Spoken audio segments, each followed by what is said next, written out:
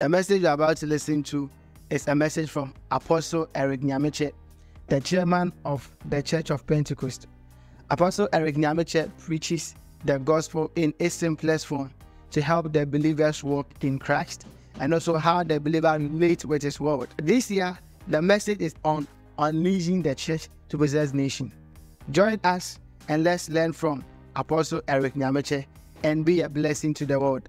If you are new to this page, make sure that you subscribe to the channel and turn on that notification bell so that when new videos are uploaded, you can have access to it. Make sure you go to our homepage and check out for more videos. Thank you. Because it is impossible that offenses should not come, you should never say, I will not offend anyone. So you shouldn't say that for me, I will never offend anyone. Because it is impossible that no offenses should come. See, the scripture says it is impossible. So no matter what you do, you may be offending people, but you may not know. Do your best not to be offensive. But you cannot say, I will never offend anyone. Because sometimes what people take offense at against you, you don't have any idea.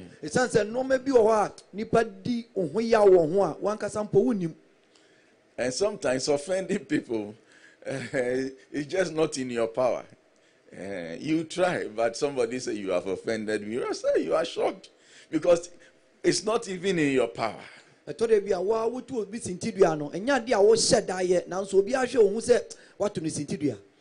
when you hear it, you are surprised.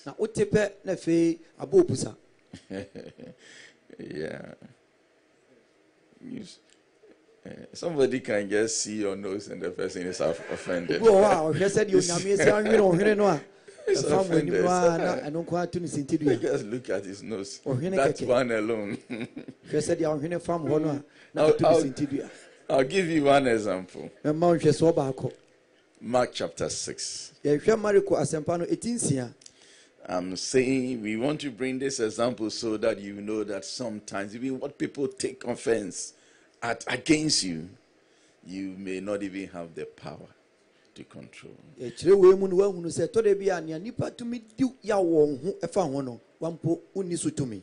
Jesus left Mark 6, I should say, verse 1. Jesus left there and went to his hometown, accompanied by his disciples. Now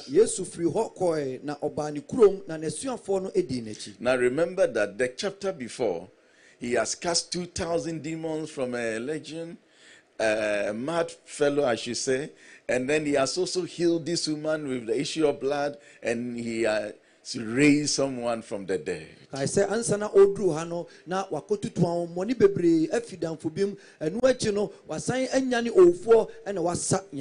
now he comes to his hometown, his disciples following. When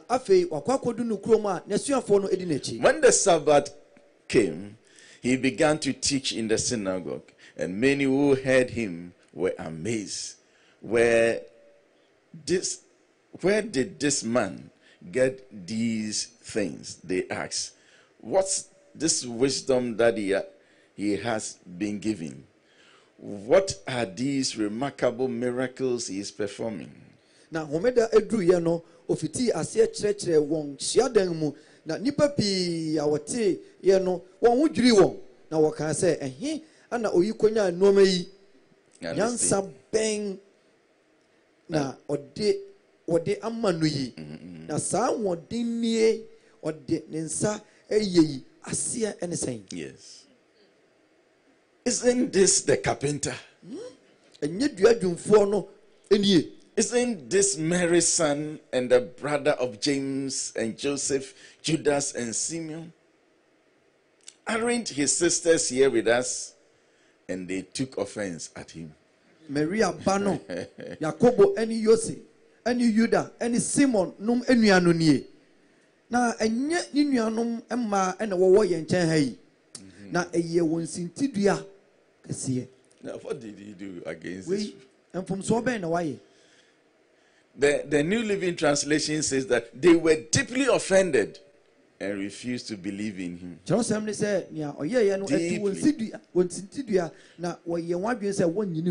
Why? They thought that Jesus was claiming to be someone he could not be. A teacher and a healer, they quizzed. They have always known him to be a carpenter. So what is this carpenter trying to say? And they got offended. Deeply offended. What did Jesus do? Sometimes you may not have control what people take offense at against you. So you shouldn't say that for me, I will never offend anyone. Do your best, but you should never say never. Because sometimes you also have to set the record straight. Set the record straight. Other times, you need to discipline a child or someone under your roof so that you save them from moral corruption. In some circumstances, you need to act in certain ways in order to save an organization from rot or collapse. And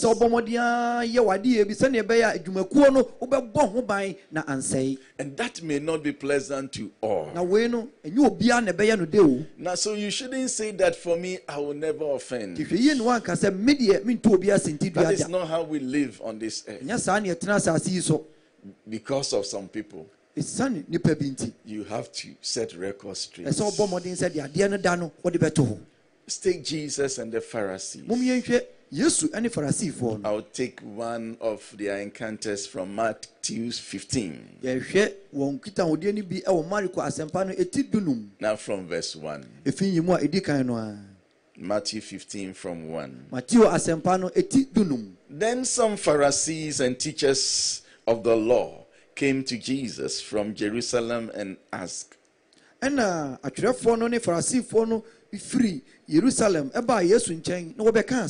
why do your disciples break the tradition of the elders? They don't wash their hands before they eat.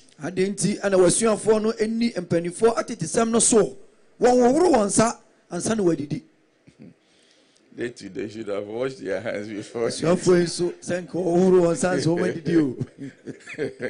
Jesus replied, and why do you break the command of God for the sake of your tradition?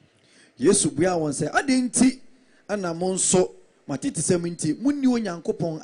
Jesus is not agreeing that they not washing their hands is right, but he only responded to their question with a question.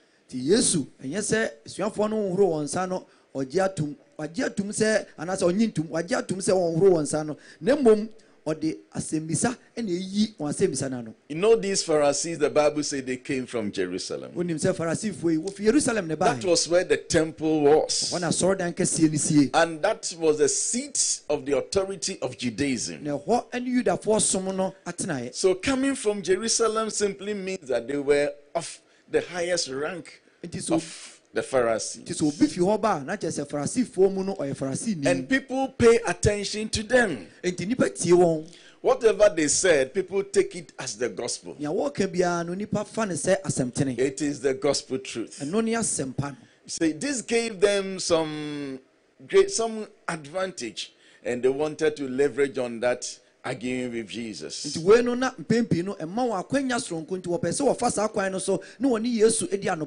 So Jesus, wanting to set the record straight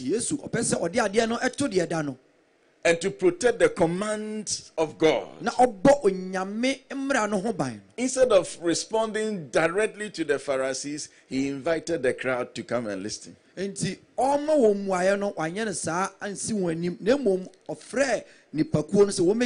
Now verse 10. Verse 10. Jesus called the crowd to him and said, listen and understand. What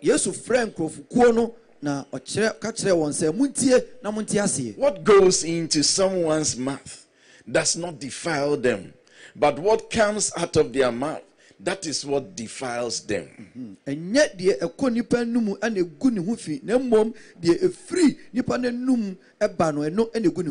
so Jesus pressed the matter beyond ceremonial cleanliness to inner purity. To the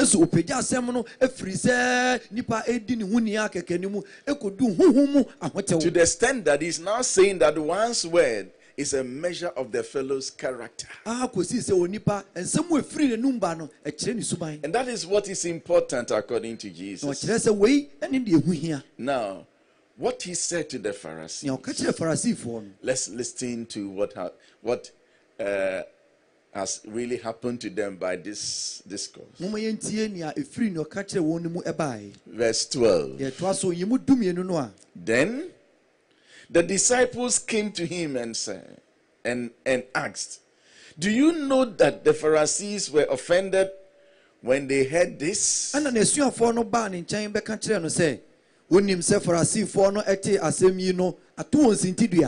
the Pharisees were offended. By who? By Jesus. So you cannot say that I will never offend.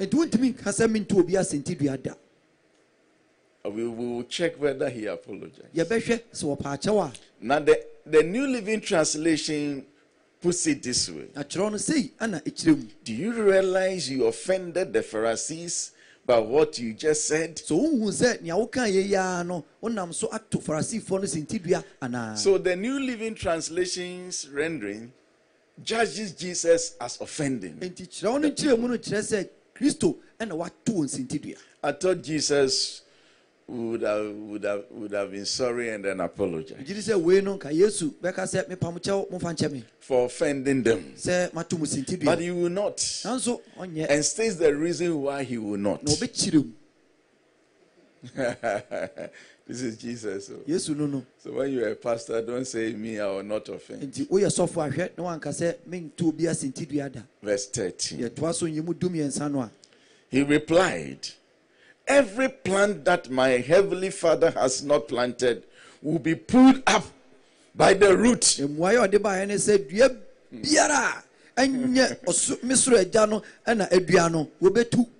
Instead of saying, sorry, I'm not even going to cut, I will pull it from the root.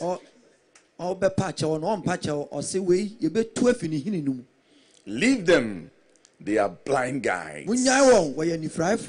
If the blind lead the blind, both will fall into a pit, and he has to save them. Now,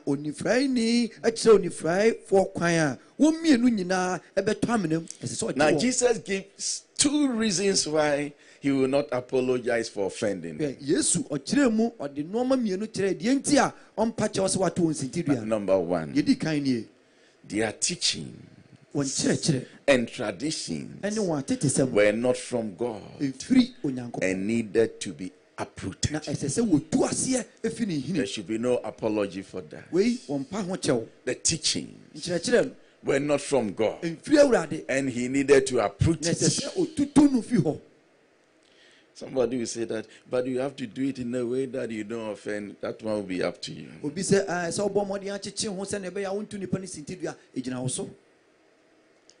Number two, they were blindly leading people astray, and he had to stop them. And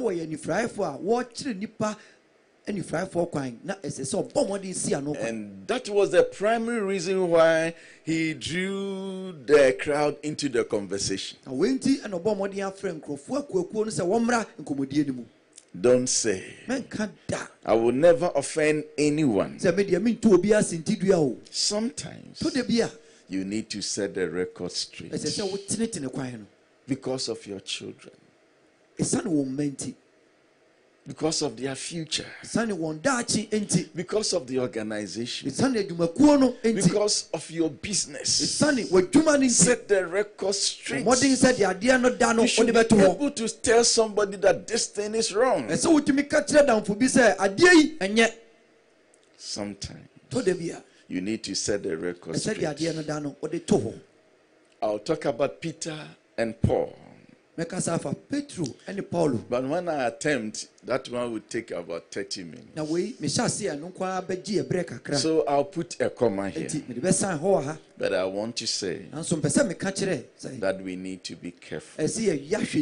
We shouldn't say, for me, I will offend anyone. What I'm saying is not putting stumbling blocks on people's way. No. I'm not.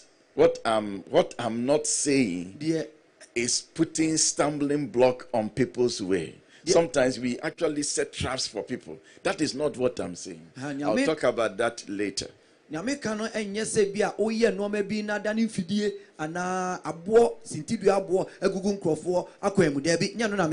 in our dealings with people, you can never say, I will not offend. No. Sometimes you need to tell your son that I don't want you to walk with this guy. Let him be offended. You are saving his future. Sometimes you need to tell your boy that you better sit down and study. You better sit down and study. Tell them. Sometimes you need to look at a pastor's face and tell him, no, don't do that again. Don't do that again. Human beings. We're not born to be dominated. But all of us have to be controlled so that we don't get spoiled. Never say, for me, I will never offend anyone. Shall we rise in prayer? Shall we rise in prayer? You may not be doing yourself any good when you close your mouth and you are afraid of faces.